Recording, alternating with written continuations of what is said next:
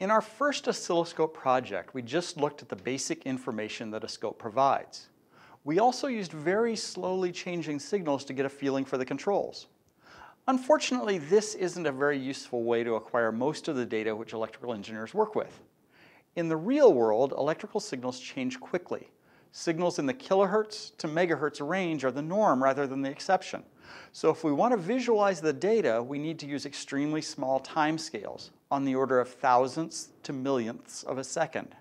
There's no way a human can process data that's streaming by at that rate, so we use something called triggering to help us make sense of the data. At low time bases, oscilloscopes show one window's worth of data at a time. This signal, for example, has a period on the order of a few milliseconds. If we want to see any detail about this signal at all, we'll need to display something like a millisecond of data at a time. These 1 millisecond chunks of data that are displayed appear as a set of successive snapshots of the data, like the frames of a movie. Suppose these snapshots of data are chosen at some arbitrary interval, like we've shown here.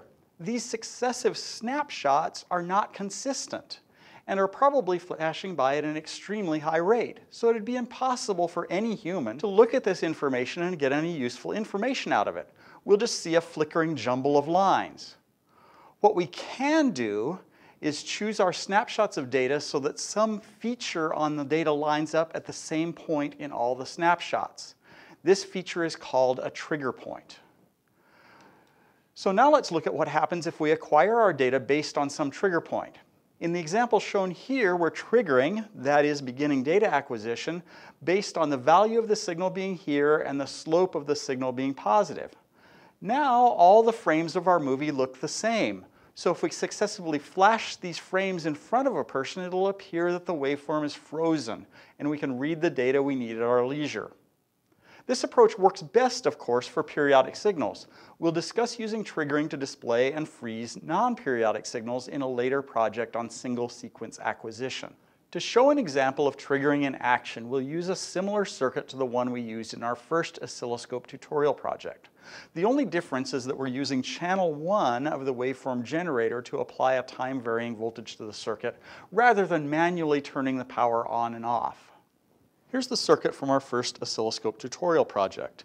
We can just disconnect the V+ connection and replace it with a connection to channel 1, the yellow wire on our flywire connector.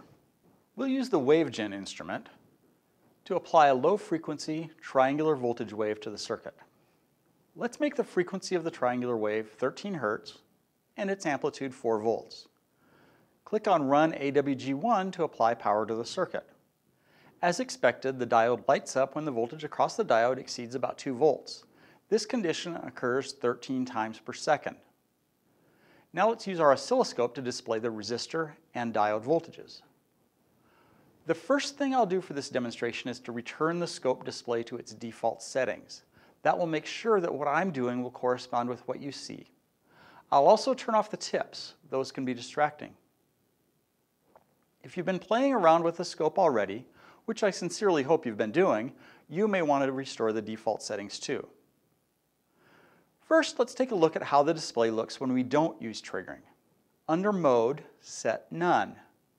In order to start acquiring and displaying data, click on the Run button on the oscilloscope window.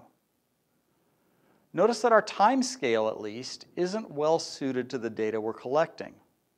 We're only seeing 10 milliseconds, or 1/100th of a second worth of data on the screen at a time. Since the waveform we're applying to it is changing pretty slowly, we're seeing only a small portion of the waveform in the screen at any given time. The overall effect is that we're seeing a series of sequential snapshots of the data. We can control the time axis with the time control box on the right side of the window.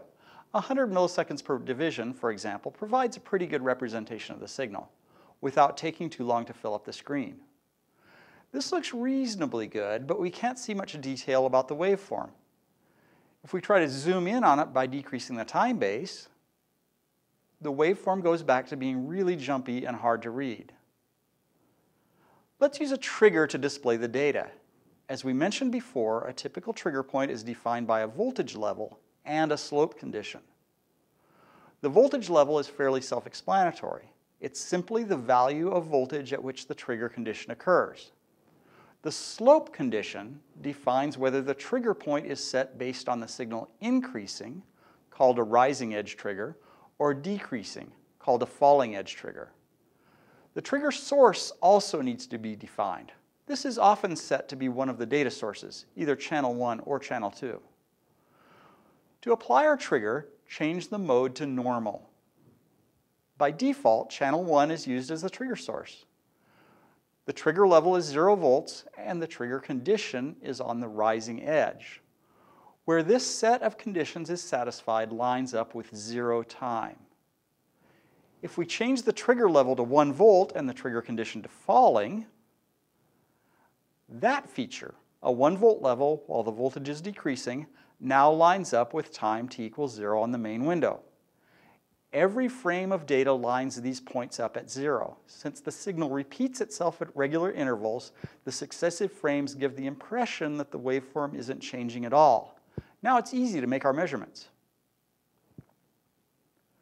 We can also change our trigger level by clicking and dragging the triangle at the right of the screen, and we can change the location of 0 time by clicking and dragging on the black triangle at the top of the screen.